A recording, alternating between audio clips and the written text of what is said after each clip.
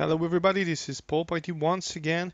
Last time we've been talking about the DHCP service on the Windows 2016. Of course, I've promised you that I will record a second video about the DHCP with more details about complex things like clustering or native failover and backupping and so on. But after I just uploaded this video, I realized that I've been missing some very important feature of this DHCP service, which also needs some explanation. It will be superscopes on the Windows server, right? So I would like to talk a little bit about the superscopes, and I promise you that we are going back to this convoluted things like clustering. But let's take a short. This will be this time very short video. Let's take a look on superscopes, right? All right, this time I've promised myself that I will draw something on my own. Well, we will be using OpenOffice for this and some quite smart plugin here. Okay, what about this networking, this super scoping? Well, let's assume that we have a network. So let's go with some sort of a switch here.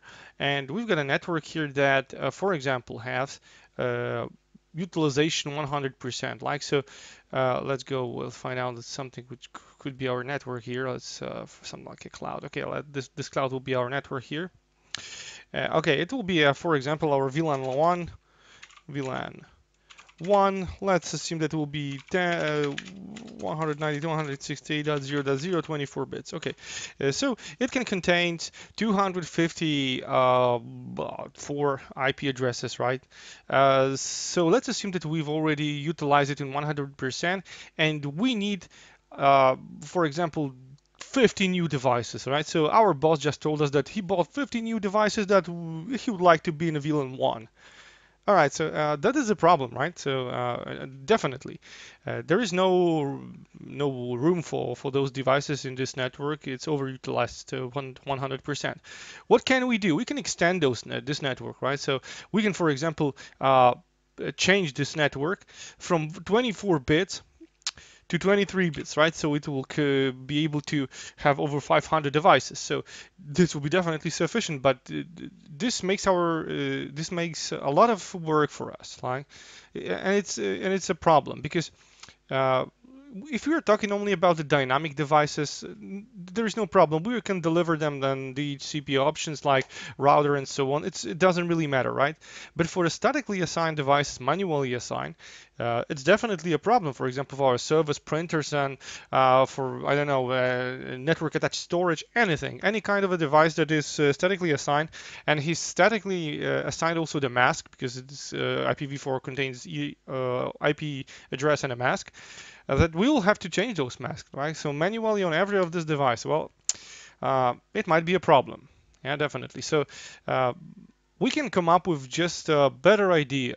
And the better idea is to create another network, right? So we will create some additional network.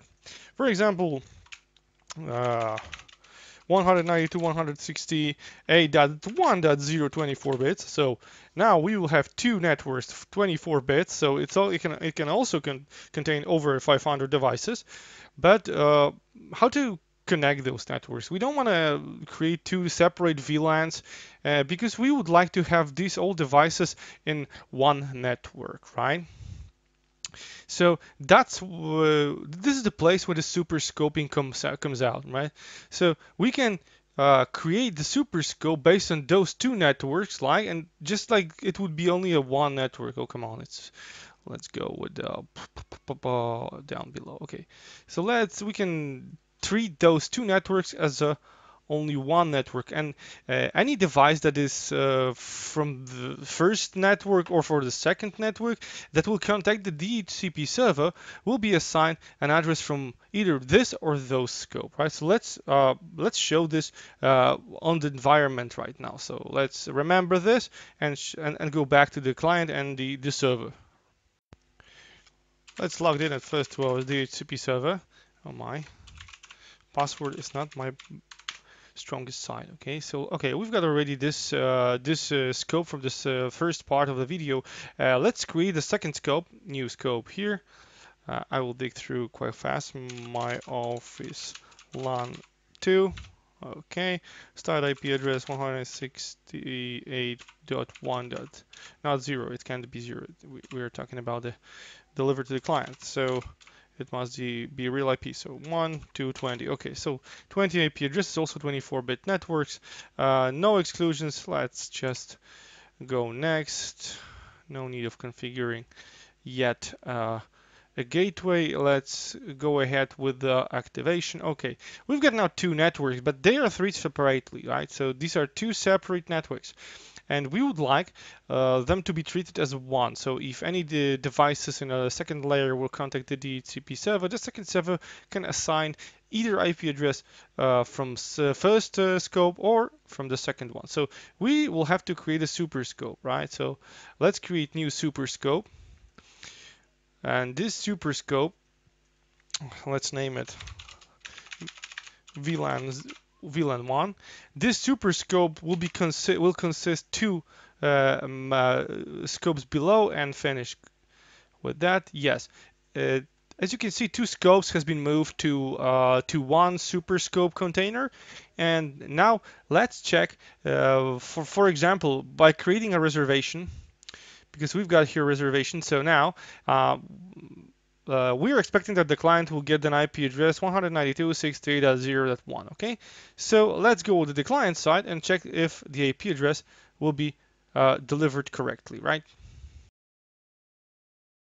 Okay, so we are now on our client side. Let's go with the CMD and ipconfig release. Okay, and renew. Let's take a look on the IP address. Yes, well, we're expecting that this IP address will be assigned to the clients accordingly to our reservation that we've got here. So actually, to check if it's working, we will have to move this reservation to the second network, right? So and then take a look if the DHCP server will assign also IP address from the second network. So let's go with the delete this one and reservation. We are going to create a new reservation under .1.1. This host number and the host name will be updated, this reservation name. So now we will have to also acquire an MAC address here. Okay, so ipconfig all. Let's take those one. This time I'm quite a bit smarter. I enable the guest tools inside the virtual machine, so I will be able to copy paste this. So it will be faster. Yeah.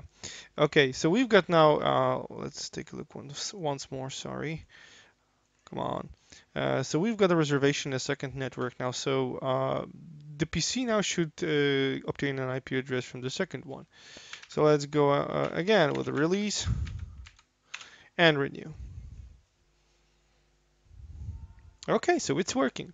So this time this PC acquired IP address from the second network that is a part of a superscope. So, which means that these two networks that are a part of a superscope are treated as a one physical network. I mean, right? So, in fact, if we'll go back to our drawing once more. This is no longer need to create VLANs right now because those two networks can be a part of one VLAN actually, right? So we can deploy only one VLAN or even no VLANs. It can be untucked at all. And if a client will be plugged into the port, into the switch port, it will be deliver an IP address either from this network or from the second one. So that is the meaning of the superscopes here, and that is how it's working actually. So when can we use superscopes? Well, we are often use it, of course, when we are depleted with IP addresses and we need additional one. But often in the new environments, people rather use the VLANs than sharing the network, sharing one medium, and providing two networks over one media. So more often you will see this in a scenarios when migration is going to be deployed, right? So at the first we are preparing a network, creating creating a super scope. So it will involve creating a new scope, for example, bigger one. We are making a super scope. So the two networks, the primary one we are migrating from, and the second one, for example, bigger that we are migrating to. And we are expecting that the clients will be flow from one network to another, for example, by delivering an exclusion to the first network. And this is the most common scenario when the super scopes are used, right? Okay, so this is all what I had to say. Thank you for your time. Thank you for watching.